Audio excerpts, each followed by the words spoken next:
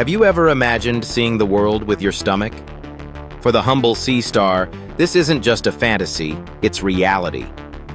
Unlike most animals, sea stars don't rely solely on eyes to sense their surroundings. Instead, their entire body, especially their stomach, is covered with thousands of tiny tube feet, each tipped with specialized sensory cells. These cells can detect light, chemicals, and even movement, allowing the sea star to see and navigate its environment in a way that's almost alien to us. When a sea star hunts, it everts its stomach out of its body and engulfs its prey, such as a mussel or clam.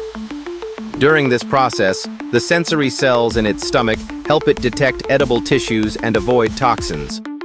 It's as if the sea star is tasting, smelling, and seeing all at once through its stomach.